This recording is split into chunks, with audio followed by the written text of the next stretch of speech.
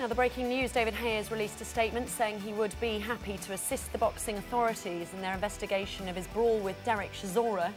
Well, he apparently has blamed Chisora for instigating the fracas on Saturday night. Stay with us, we're going to be hearing from Adam Booth, Haye's manager, very soon. And just a little bit more on the statement that David Haye has released in the last 15 minutes or so, and he's gone on to clarify why he's had to issue the statement and why he was in Munich. He said, "With regret, I feel I've had to issue this statement to clarify certain matters following an unfortunate incident that occurred on Saturday night. I was in Munich to watch the WBC World Heavyweight title bout and provide punditry as well." He said, "During the post-fight press conference, I was stood at the back of the room. It wasn't until Bernd Bonte said my name and involved me in the press conference that I commented. I was then happy to banter back and forth with Bonte and Klitschko, keen to ascertain whether he, Vitali, would stay true to his word and reiterate his desire to do what his younger brother couldn't do, and that is knock me out." Haye went on to say, "I felt as though the public would want to hear more information about this potential bout and that we could both start beating the drum ahead of a showdown later this year." Well, however, at this point, Chisora began firing insults at me from his position on the top table. In fact, he's recently made a habit of saying derogatory things about me in the press.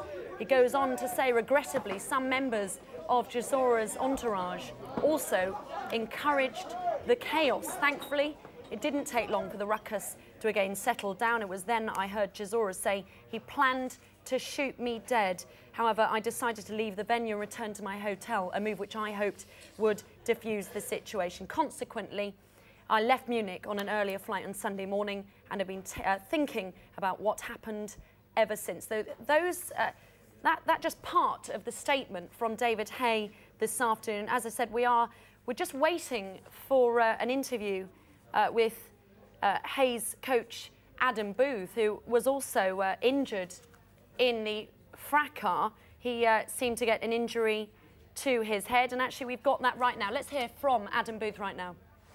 Sort of statement from you about now the dust has settled, how you feel, how David is, you know, that kind of stuff.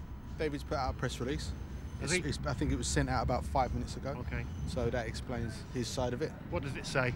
If you want, I can read it to you. It's gone out. Just says it's a shame. It's a shame it happened, but it did. Just got to move on. How about you? How are you? I'm all right, thanks. Yeah. Back to work. The cut's gone. Gone where? Is it under your hat? Is it? What were you hit by? Were you hit by the tripod? No. What were you hit by? Something. Don't know. Doesn't matter. The German police are saying they want to speak to David. What's the score on that? Well, they've made no contact with me, so if they want to speak to him, he'll be more than happy to speak to him.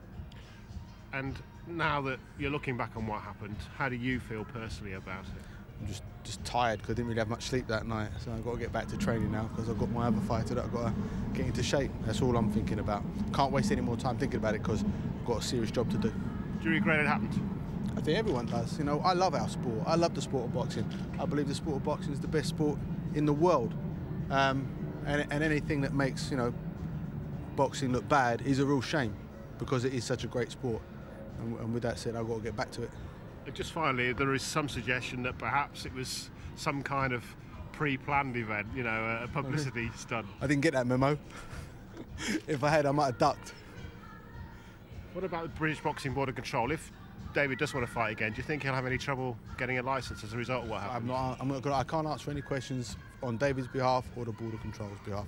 You really need to ask them about that. Where is David now? Don't know. I'm not here for him. He ain't training with me at the moment. But he's in this country. You got to find out from him. Thanks very much. All right. Cheers. Thanks.